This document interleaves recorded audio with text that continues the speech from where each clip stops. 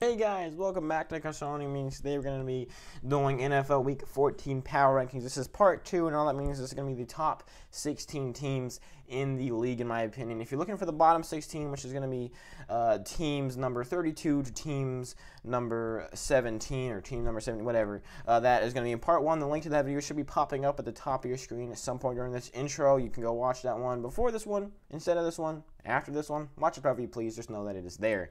We're going to go ahead and get started with team number 16, which is the Panthers. They had a bye week, can't really say much. They dropped down one just because the team's moving around them, and really doesn't mean anything. They're still, in my opinion, a pretty good team. They're getting Christian McCaffrey back this week. If you're wondering why they dropped down, even though they got Christian McCaffrey back, I included the fact they got Christian McCaffrey back in my power rankings last week. So, yes, I am including the fact that Christian McCaffrey's back. Anyways, next up, the Cardinals. Rough loss to the Rams, a 10-point loss. This is a game that I thought they could bounce back in. I thought since they needed to win this game really to stay in the playoff picture, I thought they would go in there and at least, put up a pretty good fight, but no, 38-28 loss. Not a terrible game, but still, it was pretty rough.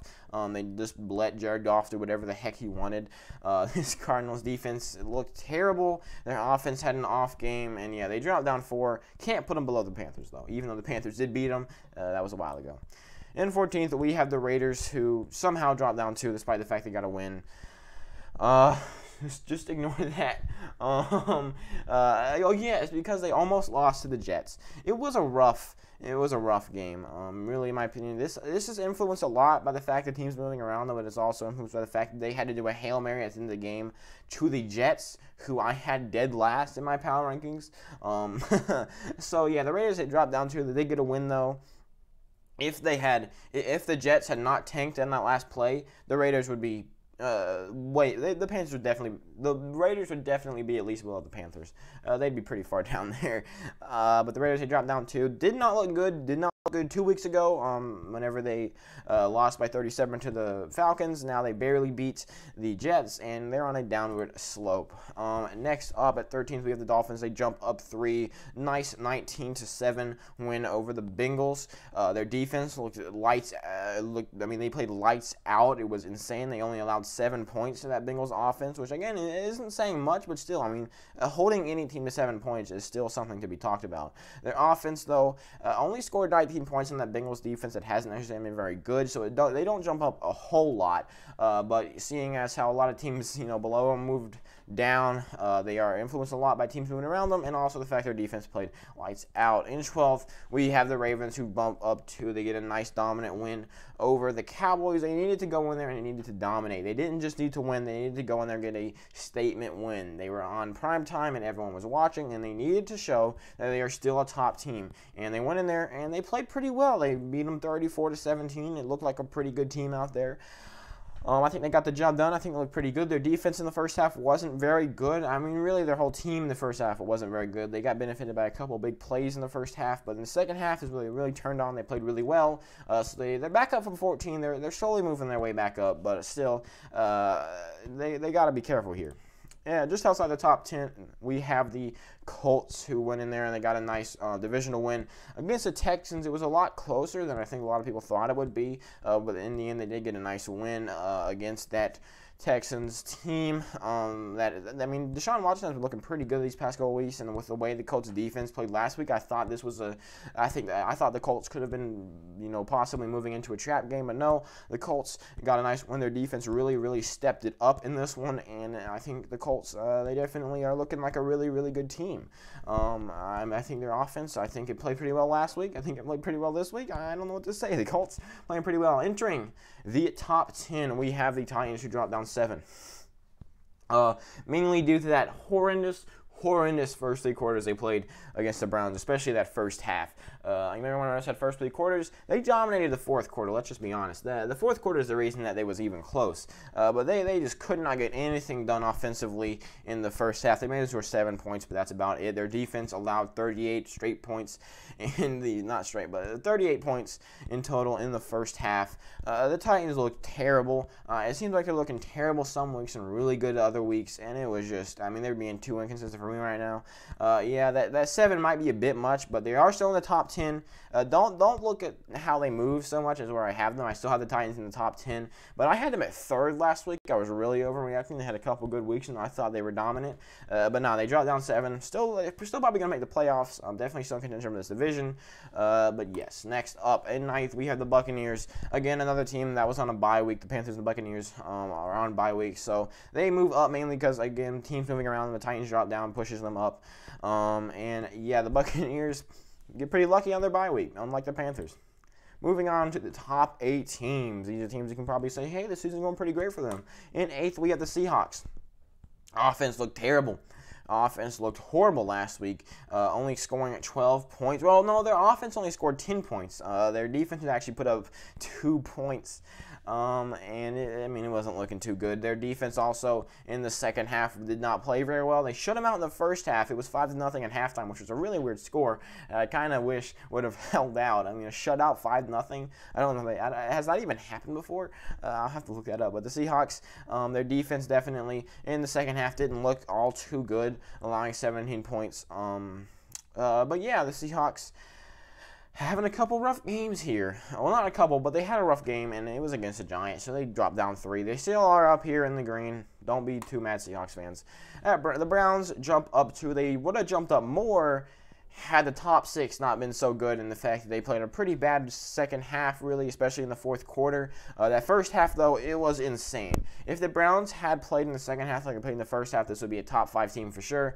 But that second half just showed, a lot of weaknesses that they had. The Titans started to kind of figure them out. They managed to get a win. They looked pretty good. They moved into the green for the first time this season, and the Browns are 9-3. I did not expect to hear this. I keep on expecting them just to. I really do expect them somehow. I think they have like over a 90% chance to make the playoffs. I really do expect them to like lose out and miss the playoffs somehow. I doubt that will happen though. In all honesty, I just keep expecting it because it's the Browns. Just outside the top 5, we have the Rams, who bump up to a nice 10-point win against the Cardinals, 38-28. Their offense looked really, really good. Their defense has looked dominant all season and continued this game. Their offenses are really bumping them up. Their defense played about as well as I kind of expected. Their offense, though, blew me out of the water. They jumped up 2, and again, they would have bumped up more had the top 5 not been so good. That's why I get so iffy up here. This is why, I've considered taking these off a lot, but I figure it has to be there. And in the top 5, we have the Packers. They bump up one nice win against the Eagles, 30-16. Jalen Hurts did kind of start to get going when he first got in the game, but the Packers kind of shut that down pretty quickly. The Packers look pretty good. I'm not going to move them up too much, mainly because, again, they're going against the Eagles, who are one of the worst teams in the league at this point. If you want to know exactly how bad I think they are, go watch part 1. But yeah. So in 4th place, we have the Steelers, who dropped down 2. They've had a couple rough weeks. They barely beat the Cowboys a few weeks ago, and then they barely beat the Ravens last week, and then they come in here and they get beaten really they got smoked in the second half, 20-3, and the first half it was 14-3. So they had a really good first half. If they had played in the first half like they did in the second half, they would have dropped down a lot more. And you can say vice versa. If they had played in the second half like they did in the first half, they probably would still be in second. But the Steelers definitely did not play really well and have not been playing very well. However, their defense is still pretty dominant, and offense has shown sparks. They definitely still are a top 5 team. Steelers fans, do not get mad that I've dropped you down this much. I definitely think that you are pretty overrated. However, I think a lot of people saying that you guys are going to lose in the wild card round are really missing some key elements in their brain. And then with the bronze medal, we had the Saints, who jump up 4. Taysom had a nice bounce back performance. Didn't look too good last week. That's not true for this one. I don't know why I bad like a sheep. But the Saints, they get a nice win. Their defense went out there and held the Falcons to 16 points. Their offense, though, Taysom Hill bounced back, but the rest of their offense didn't actually play too well. They only scored 21 points. but that is actually, I mean, looking at how well that Falcons defense played last week when they held the Saints to 6 points and got turnover after turnover, it's actually, I mean, it's not too bad that they went in there and scored 21 points. They did get a nice win, though, especially Divisional one. They jump up for number 1 seed in the NFC. They're the number 1 team in the NFC East. NFC, I mean. I don't know why I said NFC East. In second place, we have the Bills, who jump up to really great win against the 49ers. Josh Allen, definitely MVP of this game. He played really, really lights out. Their defense held the 49ers to really nothing on the ground. Nick Mullins did kind of play a pretty good game, but the Bills looked really, really good out there. They jumped up to not even close to number 1 though. The Chiefs, their defense played really, really well. They went in there and they held the Broncos to 16 points, which I guess isn't saying much, but still holding anything to pretty low points is going to, get you points in my book. Their offense did underperform. They did only go in there and score 22 points. It was enough to get a nice win, though. I do think they're still the best team in the league, and I think they're increasing their lead on everybody. I mean, I feel like if it was a 0th place, it would be the Chiefs. I feel like they are so much better than everyone else.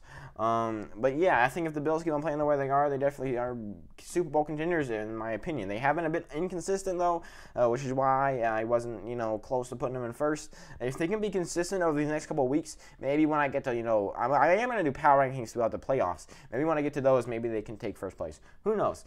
Thank you guys so much for watching this video. That is going to do it. If you have not watched part 1 yet, please go watch that one now or later or whenever you please. The link should be in the info box at the top or whatever. You can go find out my channel. Whatever. We post NFL content here and at Carsoni Means every single day of the week. Please go ahead and subscribe and like this video. And I hope to see you in my next video. Or if you're going to go watch my last one, part 1, I hope to see you in my last video. I just hope to see you again. Please come back.